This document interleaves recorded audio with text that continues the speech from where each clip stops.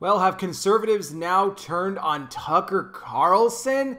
If that's the case, well then Fox is definitely done for. We're going to get into all the details of what happened. Before I go any further, guys, I got to give a special shout out here to Marsha, who recently became a $15 patron, helping to support the channel. Thank you so much, Marsha. That is a great blessing to me. And guys, if you enjoy what I do here, you would like to help support, you can do so as well for as little as $5 a month. Patreon.com/conservativetruth. That link in the description will get you access to over 25 exclusive podcasts where I talk more about sensitive information. You get the alerts for anything that goes out on Patreon. Unlike YouTube, you will not be notified of all these videos that I put out, even if you have that bell selected, because YouTube doesn't like me. But I know you guys do like me, so when you get done watching me here, browse back and check what you've missed. Please like this video, share it, hit the bell, subscribe, and I wear the glasses because I'm blind.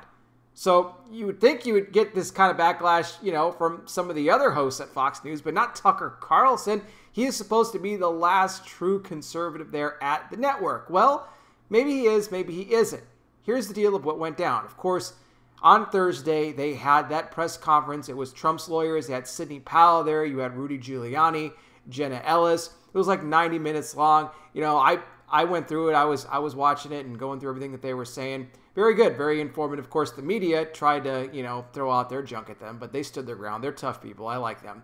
And, well, Tucker Carlson talked about this on his show last night and said that, well, Sidney Powell really didn't present the evidence. She's making all these claims about the Dominion software and how, it switched all these votes. We're talking millions of votes from Trump over to Biden, and how Sidney Powell said in the press conference that when this is all uncovered, it's going to show that over 80 million people voted for Trump. And Tucker said, look, if that's true, you're looking at the biggest crime in American history. But again, he went on to say that Sidney Powell did not really present any sufficient evidence in this, even though Rudy Giuliani was up there talking about all the affidavits that they had.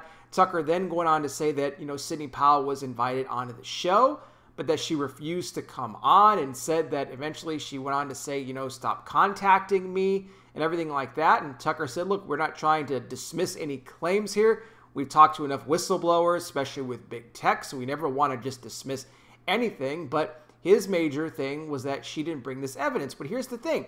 Sidney Powell said this herself, that this evidence is not just going to be released on a cable news show. She's like, I'm not here to just make a quick 5-minute appearance on TV to try and boost ratings. This evidence has to go through discovery. It has to go through the proper process and being laid out first in the courts, and then everything else will come out then in the media.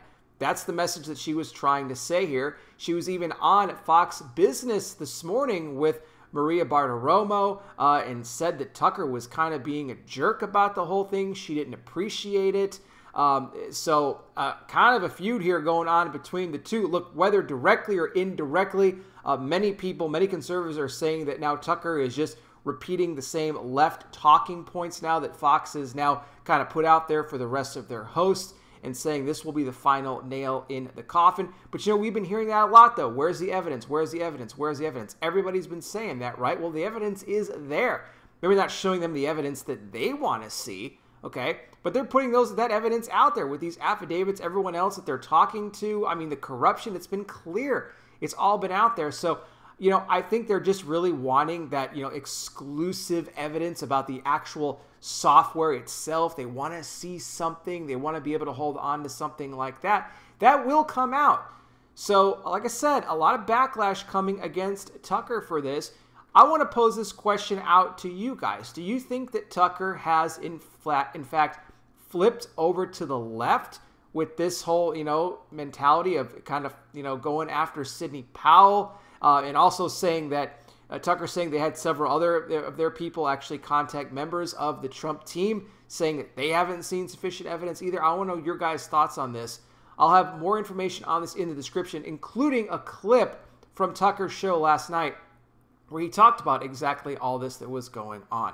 Thank you guys so much for watching. I really do appreciate it. I'll be back with more. You guys take care. Please be safe out there. God bless each and every single one of you, and I'll talk with you soon.